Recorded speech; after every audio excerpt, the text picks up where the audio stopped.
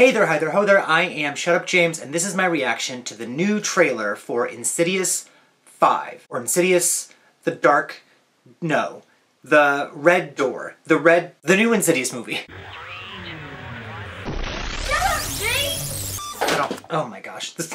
I'm surrounded by just stuff, just piles of things because someone's still redoing our bathroom, but I didn't want to not watch this trailer with you. I just got home from work, so I look like a mess, whatever. Super excited for this movie though. This is I believe the directorial debut of Patrick Wilson, who plays John Lambert in the first two Insidious movies. And of course he's in Aquaman and the Conjuring universe and all that fun stuff too. Now I'm very excited for this movie specifically because it finally continues the Lambert family storyline. At the end of the second movie, we were kind of given this cliffhanger, like we were gonna follow Elise and her boys, her team, whatever, on more of these ghost hunting operations and such, right? And then part 3 came out and was a prequel. Still good, but a prequel. And then part 4 came out and was even more of a prequel. So that cliffhanger at the end of the second movie literally went nowhere until now. Now it's time for my obligatory plea. If you are watching this video and you're liking this video and you are commenting on this video, please subscribe to my channel. I was said page and channel, page. And turn on notifications so you can be reminded of when I do these ridiculous things. These trailers never come out on days I'm off from work, so I'm sorry that we're doing this so like pew. This is so impromptu, I'm not even watching on my laptop. We're gonna watch this on my phone. So is it called The Dark Realm or The Red Door? I'm seeing both. I think it's called The Red Door. The Red Door. Okay, it's The Red Door. It was The Dark Realm at one point. I feel like we're gonna get a teaser before the trailer, which is obnoxious, but you know, whatever. Okay, without further whatever, here we go. This is the trailer for Insidious 5. Insidious this many. 5, 4, Trailer before the trailer. 3, 2, 1. Are you ready? We're ready to forget the further, once and for all. Oh. Okay. 10 years later. My brain just been foggy the past few years. Oh, All I ever wanted is he was starting to be remember? I with forgot that they forgot. Mom. Renee.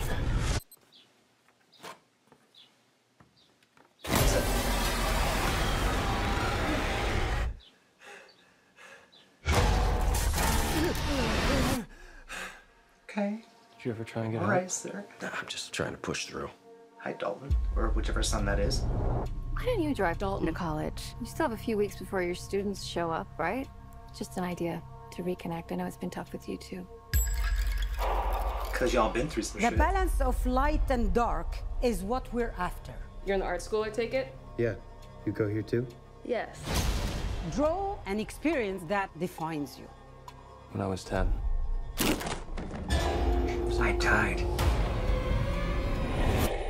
But I don't even remember being sick. Sink deep into your memory and let's see what light can find.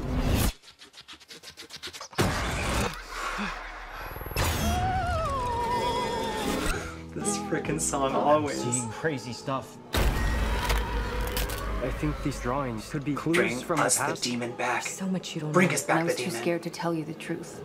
Our family has been keeping secrets. They suppressed our memories. Oh, did his mother but I die? can still Is that feel something following his us. funeral There's around? only one way to find out.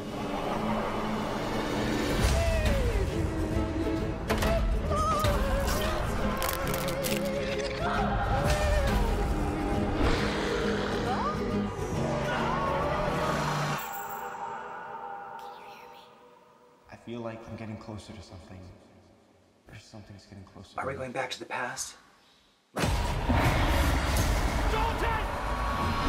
When you awaken the dead, the further you travel, the riskier your journey will become. Give us a Randy Meeks moment.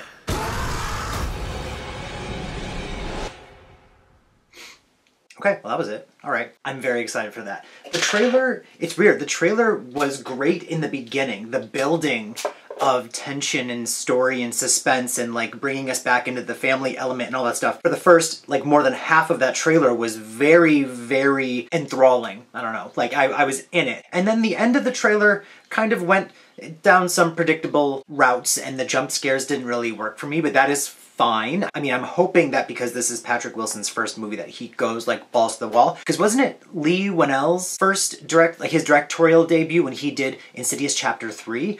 And even though that movie definitely feels a little bit different than the previous two, it's still a good solid movie, like directorial wise. Like it is beautiful to look at. Now that I'm thinking about it, is that the one that has the end where we're gonna follow Elise and the two, and Lee Whannell and the other guy like show up at like a family home and the demon sound happens? Is that the end of 2 or is that the end of 3? Guess I have to rewatch all these movies. I'm very excited for this. I'm excited to have this family back. I'm excited to see all these people grown up. When it said 10 years later, it lost my mind. Now, I've never done this before, but we're actually gonna watch another trailer right now. I've heard of this movie called The Boogeyman, or Boogeyman, or Boogeyman. Either way, whatever. It's based on something by Stephen King. This is not in relation to the Boogeyman movie that came out back in like the early 2000s. That was trash. So we're gonna jump right into this one. Ready? Are you ready? I'm ready. 3, 2, 1. The Boogeyman. When there are scary things we don't understand, our minds try to fill in the blanks. Sometimes the best thing to do is to face it. So this light is going to be completely solid like it is right now. And gradually, it's going to start flashing until it's totally dark. Why? So you can see that there's nothing to be afraid of. Oh. Okay? I feel like that's not what's gonna happen. See? That's not so scary, is it? Just you, your sister, and me. You're doing okay. No, I'm not doing okay. It's not real. It's okay. It's okay. Why would you do that? Why not be like, we'll leave the lights on so you can see that nothing is real? What the hell? It's all just in your head.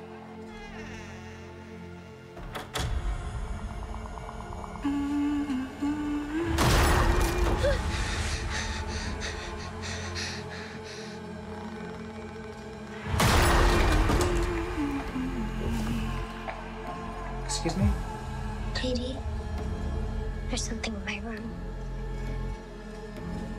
You believe me, don't you? There's no such thing as monsters. You need to grow up. I'm serious, Sawyer. I need to be alone.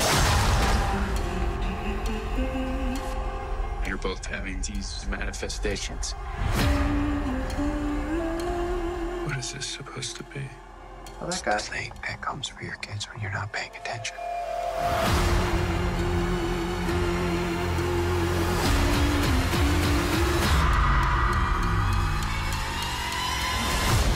Dad, you have to listen to me. Okay. I'm listening. Sweetheart, let me handle it.